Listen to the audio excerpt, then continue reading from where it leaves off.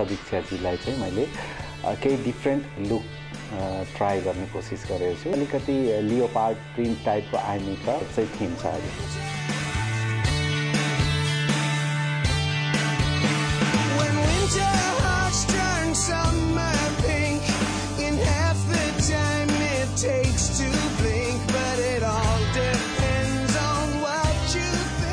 texture अनुसारको base makeup गरिसके पछाडि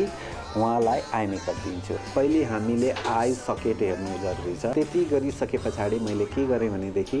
होल सकेटभरि नेचुरल सेड लगाएँ यसले गर्दा चाहिँ अन्डरटोनमा राम्रो कलर पाउँछ र बाँकी फिनिसिङ हुँदाखेरि जुन अन्डरटोनको कलरले चाहिँ एकदम नेचुरल स्मुथ र माइल्ड लुक दिन्छ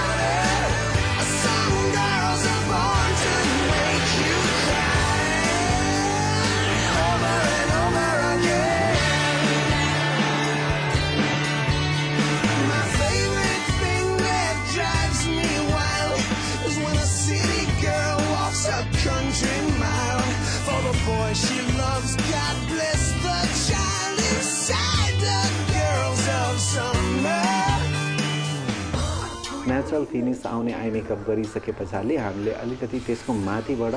आर्टिस्टिक तरिकाले हाम्रो आर्ट क्रिएट गर्न मैले चाहिँ अहिले सेमी लिक्विड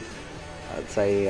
आईलाइनरको प्रयोगले चाहिँ एनिमल प्रिन्ट बनाउँदै चाहिँ हल्का कर्भ दिँदै जिगज्याग बनाउँदै त्यसलाई चाहिँ फाइन पनि नबनाइकन रफली तर स्मुथली फिनिसिङ गरेँ यदि चाहनुहुन्छ भनेदेखि कुनै चाहिँ लामो प्रिन्ट हुन्छ कुनै राउन्ड हुन्छ कुनै ओभल सेपको त्यो हिसाबले हामीले चाहिँ गर्न सकिन्छ यति फिनिसिङ गरिसकेपछि अन्डर आईमा अलिकति स्मोकी लुक देखियोस् भनेर चाहिँ इनर रिममा थोरै सेमी क्रिम प्रोडक्ट लगाउने सेमी क्रिममा डार्केस्ट ब्राउन मैले चाहिँ थोरै सेप इन्हान्स गर्न मात्रै ताकि अहिलेको कम्प्याक्ट पाउडर र इनर रिमको बीचको ग्यापलाई मेटाउनलाई मैले चाहिँ डार्क ब्राउन प्रयोग गरेको छु यति गरेपछि सेप पनि इन्हान्स हुन्छ र स्मुथ लुक आउँछ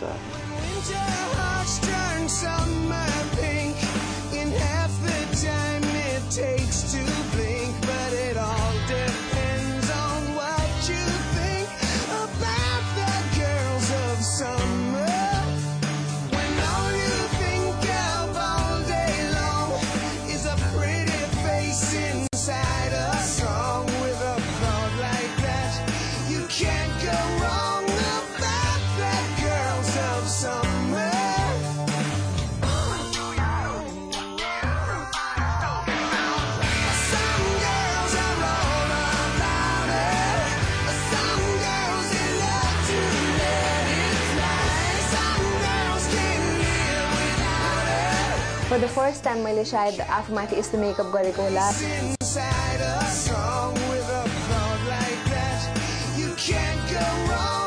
हामी नर्मली यसरी मेकअप गरेर जाँदैनौँ तर कुनै पनि स्पेशल ओकेजन्समा आफू हाइलाइटमा आउनु मन छ भने सायद यस्तो मेकअप गरेर जाँदाखेरि चाहिँ राम्रो हुन्छ होला